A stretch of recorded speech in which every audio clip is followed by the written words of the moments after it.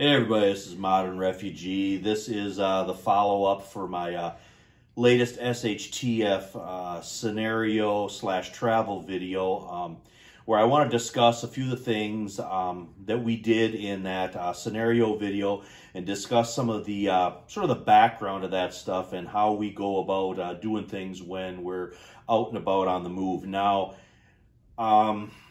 most preppers are homebodies. So they're going to want to bug in and just kind of hunker down and just see how things transpire. But sometimes there are circumstances beyond our control where we have to go out and about. But then what happens if something larger takes place, some type of disaster, world event, something else takes place while you're out taking care of business, so to speak.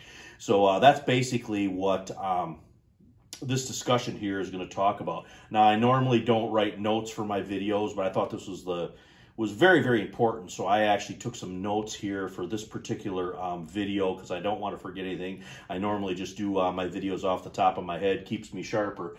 But so I'm going to refer to my notes here and go over just a few of the mindset things and a few of the physical items that we take along when we prep and how we go about doing that stuff. And the first thing that I want to mention here that I got in my notes is what they call being switched on. And what that is being observant constantly. If you know something's happening, constantly be aware of your surroundings, constantly be aware of what's going around you, keeping your head on a swivel. There's a lot of different terms for it, but it's basically just have a heightened sense of awareness and observation of what's going around you.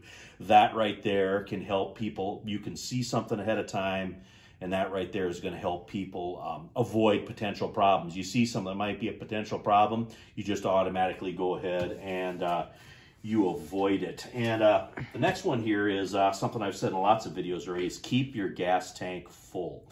And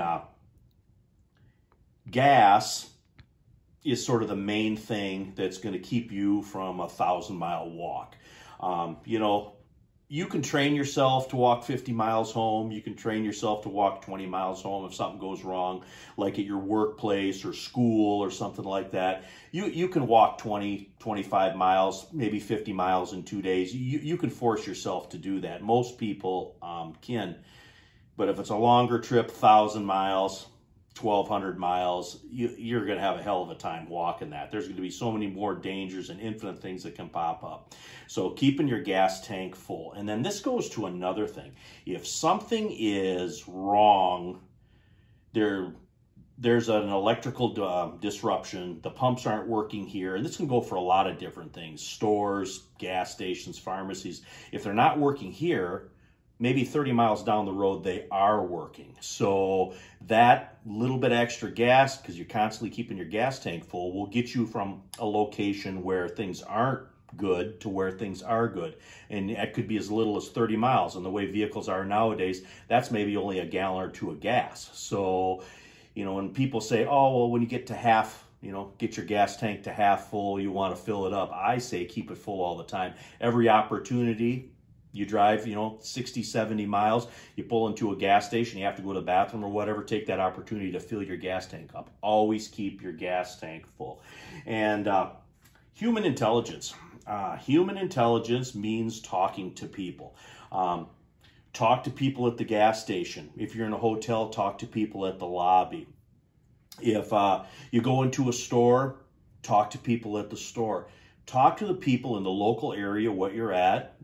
Just be friendly about it and try to pick up information on what's going on in this area. And it can be good for a lot of different things. General travel stuff like where's a good place to eat, where's a good store to go to get this or that. But you can also get news. Hey, is there anything going on right now? Is this a safe neighborhood? Hey, if we take a couple of couple blocks down, is that all right? Is there, do you guys see any problems with that? Ask these questions, and then you can start building your human intelligence network right where you're at. Even if you're just in a hotel for a couple of days, you can pick up a lot of good information by doing that. And in the scenario video, it was a world event. It was a large world event that took place, and that caused us to basically try to get home. And there's usually a window between when something happens before all hell breaks loose. I watched it in 2020. I watched it because I was still going out in 2020 and I was watching what was taking place in my local area. Now, the window can be very short sometimes. It can only be a few hours. Sometimes it could be a couple of days. But if something happens, it's going to take people time to realize what's going on. And if you're sharp and you're with your observation, if you're right on the ball with that, you can notice stuff before things take place, and you can use that narrow window to get you and yours to safety. And the best thing is observation. You can say, hey, you know what, this is going on. I can see where this might be a potential problem. So now, you know, we need to act on this right away. Don't delay, basically. And like I said, I seen it in 2020. You know, I seen the panic buying starting to slowly pick up, and it took a few days. But if you were on the ball right at the beginning of that, even if you didn't have any preps or anything whatsoever, you could have probably stocked up a little bit if you could have got in a day or two before everybody else panic bought everything. And local news, you know, local news is going to be TV, it's going to be newspaper, it's going to be observing the local area. It can be, a lot of AM radio stations will have better local news on and more timely stuff than they will be, let's say, on a local TV channel. So you want to keep an eye on that local news because, you know what, large world events can affect you, but it's going to take longer for that stuff to affect you than it is the stuff that's locally in your area. There could be a war that breaks out on the other side of the planet, but if they're rioting down the street from you, that's your immediate danger that you got to work with. Firearms, stuff like body armor, that kind of stuff. Now, I know people that travel with rifles, with long guns, because you know, that's what they feel that they need to do. Now, I'm a little bit more low-key. Everything that I do when I'm out and about is low-key. My body armor, if I think that the situation warrants it, I'm going to have that underneath. I'm going to have that all hidden. I don't want to give up that element of surprise, so to speak. The same thing. Most of the states around me, when we travel, are reciprocity states, so my CPL, everything is concealed. I carry everything concealed. The only thing that might be a little bit different of that, there might be some situations where a helmet would be good to wear, but then again, you're going to stick out. You're not going to blend in with the environment. So those are the kind of things that, you know, kind of is more advanced, but still I would go with a low key over something that sticks out to a certain extent. But maps, we carry maps, we carry atlases of all the states and all the surrounding states, and we also carry atlases and maps for states that we might have to go through. If something else goes wrong, we have other states. And another thing, you can pick up maps. Most places, gas stations, information centers, anything that's got anything with tourist stuff, hotel lobbies are going to have maps of local areas. I never turn down a free map. If I get a free map area, I just pick it up and I throw it in with the other maps because they got little tidbits of information in that you wouldn't necessarily have. You don't always depend on your GPS. How many times is a GPS, you know, when everything's working now, how many times has a GPS failed people and, you know, routed them somewhere where you couldn't get through? So GPS is all right. It's fine. You can use it, but you always want to have a map so you can fall back on that and always plan out your routes ahead of time. And that's very important. Traffic. Now, when I did the scenario video, I took shots of just traffic that we seen on this trip. There was nothing going on, and their traffic was terrible in some spots. Now imagine what that's going to be like if there's an actual SHTF event. It's going to be, the traffic's going to be even worse than what it was, what I showed in that video. And look at 9/11 as a perfect example. All the planes were grounded, and that was something I also mentioned in that video. All the planes were grounded because of the air traffic control situation. That was a hypothetical situation that I put in the scenario video there. But if that happened, anybody that was trying to get anywhere is going to have to rent a car or get a ride, and they're going to have to drive somewhere. So that's going to increase the traffic again. So that was something that actually took place. So that was something that I actually pulled out of an actual event that happened, because the flights were grounded for several days after 9/11, and that's what happened. People rented cars and started to drive to different places to get to wherever that they needed to go. Back roads are another thing. Back roads are typically less congested, but they're going to take longer to get there. So you have to go, again, back to making sure that you have gas. But then again, on the good side, back roads are going to take you to places. If something doesn't work in a larger city, it might be working in out in the country. And you might have an opportunity to get gas, pick up some supplies, whatever you need. Again, talk to people. You might be able to pick up some intel about what's going on. So knowing your back roads, taking your map, highlighting everything, that is going to help you out tremendously if something goes wrong. Cash. Cash is king. Preppers always talk about cash doesn't have any value in SHTF. Cash doesn't have any value in certain circumstances, but in a lot of circumstances it does. And people don't look at cash as a survival item. I look at cash as a survival item because if you got a whole boatload of cash, that can help you out. But there can be situations where you, like I used in the scenario video, where cash was used because we had already been gone several days, week, whatever. The cash might already be gone, so then you have to replenish that. So then as you go along and you use your cash, use your electronic means to replenish that cash. And that doesn't always have to be at an ATM. It can be at a big box store. It can be at any store that gives you cash back on your purchase. It's a lot more low-key to take $100 out of a big box store than it is sitting at an ATM machine, let's say at 10 o'clock at night. So that's the thing with cash. Safe houses. Friends, I've mentioned safe houses before in other videos.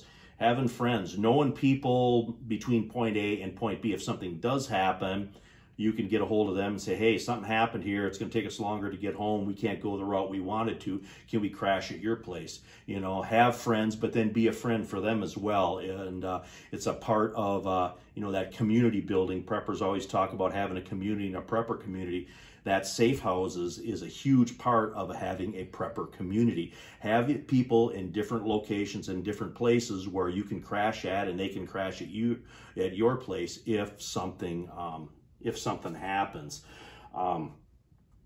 Snacks, that was another thing. Snacks, we always got enough stuff in our vehicle. We literally could live for a couple of days out of our vehicle with just the snacks that we have in our vehicle. And typically when we go on road trips, I'll be constantly buying snacks. Whenever we stop somewhere, I'll buy a few more snacks. And that can be anything. It can be crackers. It can be a jar of Nutella. It could be a jar of peanut butter. It could be pickled bologna. That was something that we bought at this particular trip here. It could be jerky. It can be sausage. It could be local cheese from a particular shop. Just pick up little snacks here and there and add it up. And a lot of times when we come back from a trip, I got more snacks in the vehicle than when we did when we left. And those things, if for some reason restaurants are closed or you can't stop to get food in more conventional means, you always got that food so you can keep going. And that high energy stuff, I'll tell you what, can really, really make a difference. Water bottles. Buy a couple of water bottles at the beginning of your trip and then fill them up so they're always full in there. We got our packs with us, so we always got water all the time. Always get these bottles where you can screw the mini Sawyer right on the top, and that way, even if you're getting questionable water, you can still run it through a mini Sawyer out of these bottles before you can use it. And the same goes for other bottles that you got in your vehicle that you carry. Always try to have a bottle that's compatible with some type of filter, so then if you got to get water out of a gas station bathroom or whatever, you can always still use that. What else do I have here? Communications. And communications, a lot of preppers will talk about the Baofangs and the UV5Rs and stuff, but you don't see a lot of people talk about just plain old walkie-talkies. Now, these plain old walkie-talkies work really good for shorter distances, several hundred yards typically, but a lot of times that several hundred yards is all that you need. And these are cheap. These are $20 for two, $25 for two. A lot of them got push-to-talks, and the push-to-talks are easy enough to conceal. You can take the radio, you can put it in a pocket, you can run the push-to-talk up to your ear. You know, you got something hanging out of your ear. A lot of people got headphones and stuff hanging out of their ears right now, and just because you know, they're listening to their phone or whatever. So it's not that unusual to see somebody with something hanging out of their ear and maybe talking into a earpiece. But again, you know, if there's two of you, you got to split up for some reason, like going into a store, going to check something out. You can use that push to talk to communicate, hey, you know what, there's something going on here, pick me up here. And like we did in that particular scenario video. But it doesn't always have to be the big fancy radios or the ham radios or whatnot. You can get by with using just a cheap walkie-talkie that you can just keep in your vehicle, charge it up from time to time, and you're good. And another thing, I did the Jason Bourne joke when we were in the scenario video there too. Don't be squeamish about using this stuff. You know, don't think, hey, you know, it's weird to have body armor on with some medical in it underneath my coat because we're going through a urban area. Don't think it's weird that you're taking a walkie-talkie so you can be in communication with your wife or a loved one in a vehicle out in a parking lot if something's not looking right to you. Don't be squeamish because you're using those preps that you basically put in place to give you a safer, better time and give you an advantage if something does go wrong. But anyway, this is a Modern Refugee. I appreciate all my subscribers out there. I hope you guys got a little information, a little entertainment out of this video here. Please put your comments down in the comments if there's something that you guys do when you're traveling, or if you looked at my scenario and there's something, hey, you know, I can add to this conversation. Please feel free to add to that conversation in there and share your ideas with everyone out there that's watching this video. And I'd also like to thank my wife for participating in the scenario video this time because a lot of people will travel with their spouse, and I thought she should participate in this one as well. But anyway, I appreciate each and every one of you guys out there. Add your comments, add your opinions, and add your 2 cents into the conversation here, because you know what? We all learn from each other, and that's how we get to be stronger. Anyway, you guys have a good one.